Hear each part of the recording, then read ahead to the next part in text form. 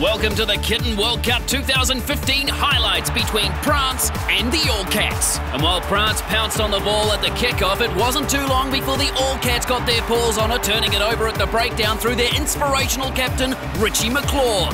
And from then on, it was a dry, fancy feast for the All Cats. Sonny Bill Whiskers on the kick and chase, a great charge down of the posts by Brodie Catalick, but it was a shocking display from Prance number 8, Pickameow, when he pulled McClaw in the face and got himself 10 in the bin.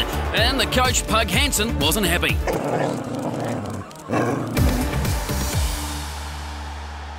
Hey everyone, thanks for watching. To subscribe to our channel, click on my face. I won't move it.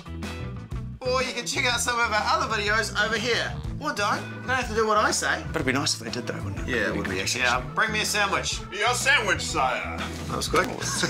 Bring me a sandwich, please. Go f*** yourself, mate.